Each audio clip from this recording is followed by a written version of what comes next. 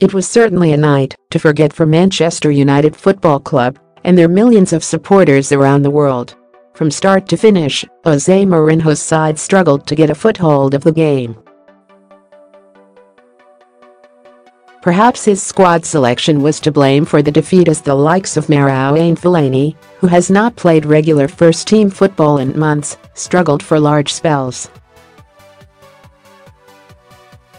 Paul Pogba might have felt a little frustrated that he wasn't included in United's starting side, but the French midfielder had the chance to make an impact from the substitutes bench. He replaced Fellaini in the second half as Jose Mourinho's side looked for that all-important lead. Unfortunately for Pogba, he didn't manage to pull the midfield string as the likes of Ever Banega and Steven Nzonzi continued to play football around him and Nemanja Matic. It just didn't click, and a moment in the 90th minute summed up Manchester United's underwhelming performance at Old Trafford. The Reds pushed for an equaliser in the final minutes of the game after Romelu Lukaku netted late on. Pogba picked up the ball in the middle of the park and tried to release his Belgian teammate, but he found the Nissan advertising board and plenty noticed his error. As soon as Sevilla striker Wissam Ben Yedder scored that second goal last night, thousands flocked out of Old Trafford as reality began to set in.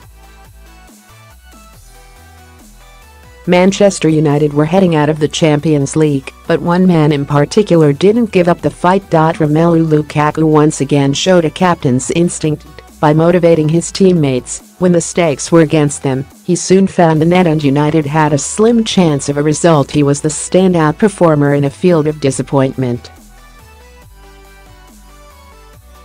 It was a difficult result to inhale for Manchester United fans. Jose Mourinho took the brunt of criticism, but perhaps Lukaku's post-match interview is the best summary yet of the club's damning defeat to a club that lost 5-2 against Atletico Madrid just 3 weeks ago. If you haven't seen the below footage yet, then you're in for a surprise. Footballers are often robotic in their answers, but Lukaku went in.